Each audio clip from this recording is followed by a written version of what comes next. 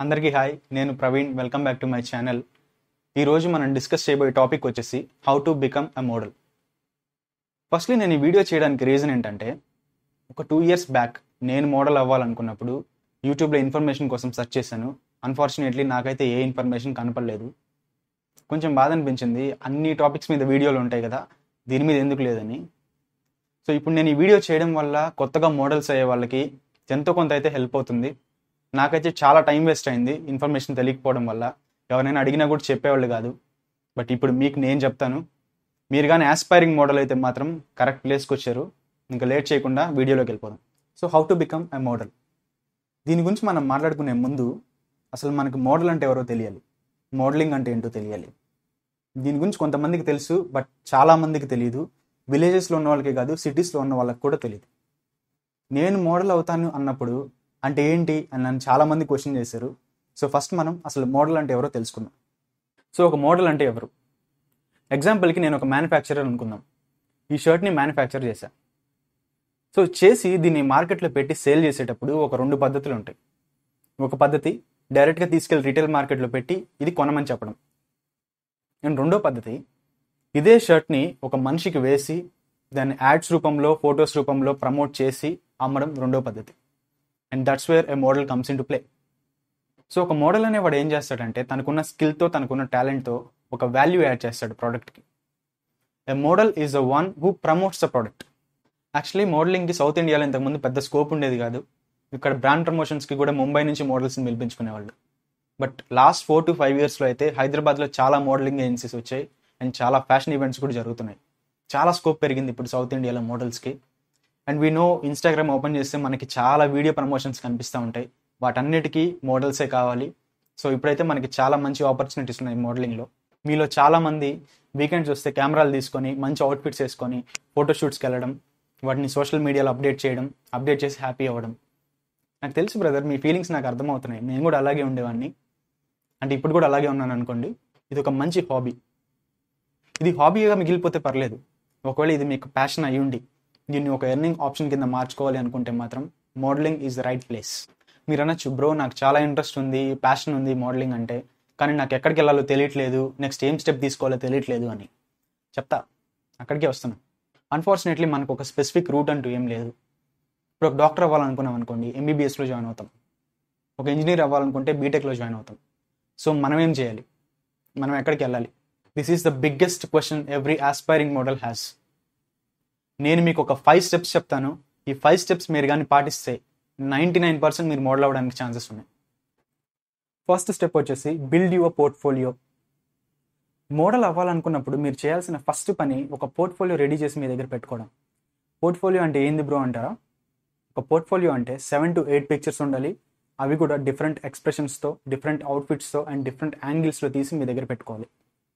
అది కూడా head shots, mid shots and full shots ఈ కాంబినేషన్లో ఉండేలా చూసుకోండి. మీకున్న టాలెంట్ అంతా ఆ పోర్ట్ఫోలియోలో చూపించడానికి ట్రై చేయండి. సింపుల్గా చెప్పాలంటే, మీరు ఒక జాబ్కి అప్లై చేసినప్పుడు మీకు రెజ్యూమ్ ఎలాగో, మీరు ఒక మోడలింగ్ జాబ్కి అప్లై చేసినప్పుడు మీ పోర్ట్ఫోలియో కూడా అలాగే. మీ పోర్ట్ఫోలియో ఎంత బాగుంటే మీకు అంత ఎక్కువగా ఛాన్సెస్ రావడానికి అవకాశం ఉంది. అండ్ సెకండ్ స్టెప్ వచ్చేసి లెర్న్ పోజింగ్ అండ్ వాకింగ్. ఏంటి బ్రో, నేను పొద్దున్న లేచినప్పటి నుంచి వాక్ చేస్తూనే ఉంటాను, మళ్ళీ ఇప్పుడు కొత్తగా నేను వాక్ నేర్చుకోవడం ఏంటి అంటారా? మీరు నార్మల్గా నడవడానికి, ఒక మోడలింగ్ ర్యాంప్ మీద నడవడానికి చాలా డిఫరెన్స్ ఉంటుంది. మీరు ఎప్పుడైనా ఫ్యాషన్ షోస్ చూస్తుంటే ఇది మీకు క్లియర్గా అర్థమవుతుంది. మీరు ఎప్పుడైనా ఒక మోడలింగ్ జాబ్కి వెళ్ళినప్పుడు మీరు చేసే పనంతా పోజింగ్ అండ్ వాకింగ్లోనే ఉంటుంది. అండ్ పోజెస్ గురించి చెప్పాలంటే, మీరు వేసుకున్న అవుట్ఫిట్స్ని బట్టి, మీరున్న లొకేషన్ని బట్టి చాలా టైప్స్ ఆఫ్ పోజెస్ ఉన్నాయి. వీటి గురించి మనం డీటెయిల్గా తర్వాత డిస్కస్ చేద్దాం. అండ్ థర్డ్ స్టెప్ వచ్చేసి ఎక్సర్సైజ్. మీరు ఎంత హ్యాండ్సమ్గా ఉన్నా, మీకు ఎంత టాలెంట్ ఉన్నా, మీ బాడీ ఒక రైట్ ప్రపోర్షన్లో లేకపోతే ఇట్స్ నాట్ గోనా వర్క్. అలా అని చెప్పి నేను ఫుల్గా బాడీలు బెంచ్ చేయమని చెప్పట్లేదు. మీరు ఫిట్గా ఉంటే చాలు. ఏదైనా అవుట్ఫిట్ మీకు వేసినప్పుడు కరెక్ట్గా సూట్ అయితే చాలు. ఇది మీ ప్రొఫెషన్కి ఎంత యూజ్ అవుతుందో పక్కన పెడితే, మీకు పర్సనల్గా చాలా కాన్ఫిడెన్స్ బూస్ట్ అవుతుంది. అది పక్కనోడి కంటే మిమ్మల్ని ఒక స్టెప్ ముందు ఉండేలా చేస్తుంది. అండ్ ఫోర్త్ స్టెప్ వచ్చేసి కమ్యూనికేషన్. ఇక్కడ కమ్యూనికేషన్ అంటే మీరు మనుషులతో మాట్లాడేదాని గురించే కాదు నేను మాట్లాడేది. మీరు ఒక కెమెరాతో ఎలా కమ్యూనికేట్ చేస్తారు? మీరు ఒక కెమెరాతో మాట్లాడుతున్నారు అంటే ఇండైరెక్ట్గా మీరు మనుషులతో మాట్లాడుతున్నట్లే. సో ఒక కెమెరా ముందు మీరు ఎలా బిహేవ్ చేస్తారనేది కూడా వెరీ ఇంపార్టెంట్. అండ్ మీరు ఒక షూట్ లొకేషన్కి వెళ్ళారనుకోండి, అక్కడ ఒక ఫోటోగ్రాఫర్ ఉంటాడు, డిజైనర్ ఉంటాడు, మీ క్లయింట్ ఉంటాడు. ఇంతమందితో మీరు డీల్ చేయాలి. ఇంతమందితో మీరు డీల్ చేస్తున్నప్పుడు మీ కమ్యూనికేషన్ ఆన్ పాయింట్ ఉండాలి. చాలా మినిమలిస్ట్గా మాట్లాడడానికి ట్రై చేయండి. మీరు ఎంత తక్కువ మాట్లాడితే మీకు అంత రెస్పెక్ట్ ఉంటుంది. అండ్ 5th స్టెప్ వచ్చేసి ప్రమోట్ యువర్ సెల్ఫ్.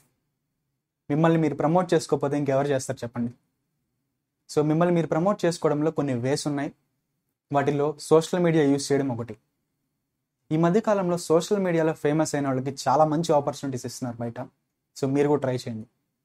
అండ్ ఇంకోటి, టైఅప్ విత్ అన్ ఏజెన్సీతో టైఅప్ అవ్వండి. సో ఏజెన్సీతో టైఅప్ అయిన తర్వాత మీకు అడ్వాంటేజెస్ ఎన్ని ఉంటాయో డిసడ్వాంటేజెస్ కూడా అన్నీ ఉంటాయి. వీటి గురించి నేను ఇంకోసారి మాట్లాడతాను. ఏజెన్సీస్ అనేవి ఏం చేస్తాయంటే మీ ప్రొఫైల్, మీ డీటెయిల్స్ అన్ని తీసుకొని వాళ్ళకి తెలిసిన సర్కిల్స్లో మిమ్మల్ని ప్రమోట్ చేస్తారు. ప్రమోట్ చేసి మీకు ఆపర్చునిటీస్ ఇస్తారు. అండ్ ఇంకో వే వచ్చేసి పార్టిసిపేట్ ఇన్ ద ఈవెంట్స్.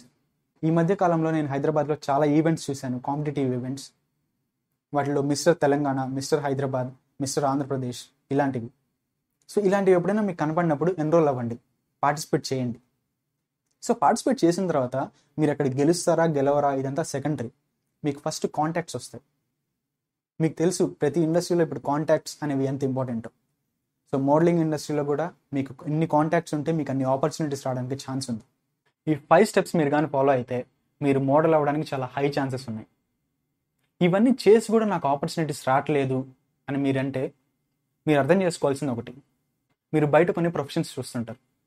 వాటిల్లో చాలా వరకు ఇంట్రెస్ట్ అండ్ ప్యాషన్ ఉంటే సరిపోతుంది. బట్ స్పెసిఫిక్గా మోడలింగ్ లాంటి ప్రొఫెషన్స్లో మీకు ఇంట్రెస్ట్ అండ్ ప్యాషన్ ఒకటే ఉంటే సరిపోదు. మీరు దానికి సూట్ అవ్వడం కూడా చాలా ఇంపార్టెంట్. ఇక్కడ మన కంట్రోల్లో లేని కొన్ని ఫ్యాక్టర్స్ వచ్చి రోల్ ప్లే చేస్తుంటాయి. ఎగ్జాంపుల్, మీ హైట్, మీ జెనెటిక్స్, మీ స్కిన్ టోన్. వీటిని మనం బెటర్ చేయొచ్చు, బట్ చేంజ్ చేయలేం. సో మీరు దానికి సూట్ అవుతారా అవ్వరా అనేది 1-2 సార్లు చెక్ చేసుకోండి. ట్రై చేయడంలో తప్పులేదు. ఫ్యూచర్లో కొన్ని ఇయర్స్ తర్వాత నేను ట్రై చేయాలనుకొని చేయలేకపోయాను, ఈ రిగ్రెట్ ఫీలింగ్ వద్దు. ట్రై చేయండి, బట్ సక్సెస్ అవుతారా లేదా అనేది మీ చేతుల్లో అయితే లేదు. సో నేను చెప్పింది మీకు క్లియర్గా అర్థమైంది అనుకుంటా. ఏమైనా డౌట్స్ ఉంటే కామెంట్స్లో పెట్టండి, నేను మీకు రిప్లై ఇస్తాను. అండ్ ఇంతటితో అయితే వీడియో ఎండ్ చేస్తున్నాను. వీడియో నచ్చితే లైక్ చేయండి. ఇలాంటి వీడియోస్ నేను ఫ్యూచర్లో చేయడానికి ట్రై చేస్తాను. సబ్స్క్రైబ్ కూడా చేసి పెట్టుకోండి. సో నెక్స్ట్ వీడియోలో కలుద్దాం. Until then see you all.